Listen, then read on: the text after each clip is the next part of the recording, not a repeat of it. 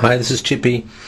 A few people have been asking about the Everun, saying that the USB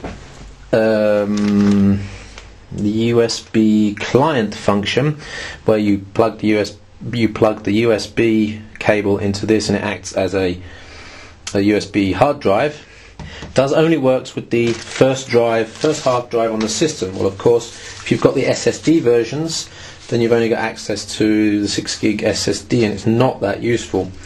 So some people have been using Wi-Fi to transfer large amounts of data, which is not really the most efficient way.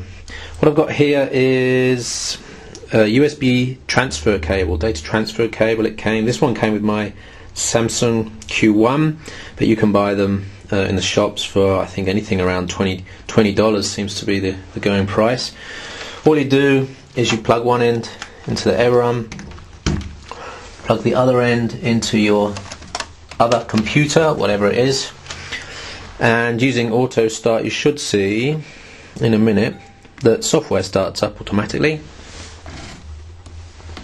and you get an Explorer-like interface which allows you to transfer files. Waiting for it, that's started up. It's called Superlink on the Q1B. Actually, the software I think only starts up on the master. So basically now I have the ability to copy and paste. Oh no, it's starting up on here as well. So now I have the ability to transfer files between the two devices. There's the one device and the other device.